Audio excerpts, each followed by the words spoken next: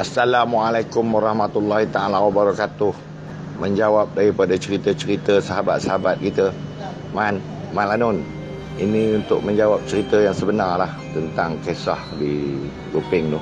Sebenarnya tak salah, ya, beratus-ratus sok pawang datang.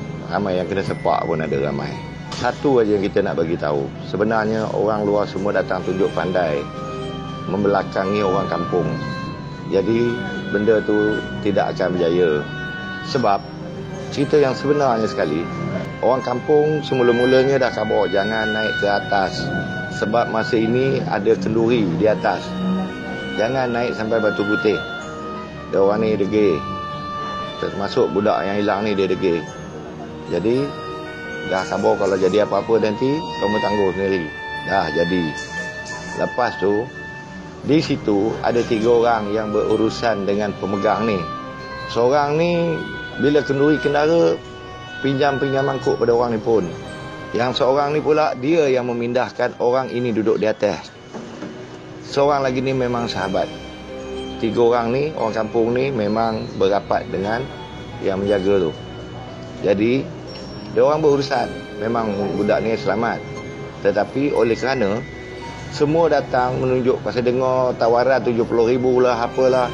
Semua datang nunjuk lah. Pak Imam ke apa, promo daripada mana sampai Singapura pun ada. Nunjuk kebolehan masing-masing. Tak lepas. Memang tak lepas. Jadi OSPD dah jumpa dengan seorang ni, minta tolong ni. Dia, orang ni cakap, tolong hentikan orang yang ada semua tu keluarkan.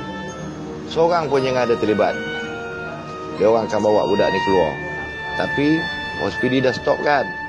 Banyak pawang-pawang yang mengaku hebat ni, yang mengaku boleh ni, pergi juga. Yang kena penampor, yang kena tipu, yang macam-macam lah. Yang buat sembahyang hajat lah di atas tu. Sembahyang hajat ni tak payah duduk atas gunung tu, kat masjid pun boleh. Kenapa sembahyang hajat di atas gunung tu? Di situ kondom ada apa semua, tempat tu dah tercemar. Jadi tak perlu. Ada yang buat yang bang pakai seluar pendek. Kena penyepak. Jadi benda-benda ni semua karut. Suruhlah balik. Semua tu balik. Serah pada orang kampung. Orang kampung tu 3 orang tu, dia seorang dia tak payah cari pun. Orang tu akan hantar ke rumah dia terus. Itu aja. Sekarang ni orang kampung hanya menunggu itu aja, nunggu orang ni balik semua. Tapi makin lama makin ramai. Makin lama lantaklah macam-macam pawang datang. Tak ada je jumpa. Itu yang sebenar ceritanya. Kalau nak tahu, aku ni rapat dengan orang Gopeng. Aku ni rapat dengan siapa yang tahu tu semua. Tapi hari ni rasanya ada orang akan pergi menghadap orang Gopeng tu. Tapi itulah ada permintaan dia semua keluar. Tok pawang ke tok apa ke keluar lah. Tak adanya kehebatan Goma tu dengan Gopeng tu. Gopeng tu lain cara dia. Belah dulu, baru dia mau pergi ambil. Baru dia mau suruh orang tu hantar.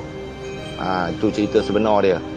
Hormat orang kampung. Jangan duk tunjuk hero dekat kampung orang. Ni tunjuk macam pandai sangat masuk kampung orang buat. Orang kampung tu dia menganggap macam tak reti. Inilah jadinya. Ini cerita sebenar dia. Maklum kalah pada kawan-kawan tu. Tak payah tunjuk hebat situ. Tu dia ceritanya.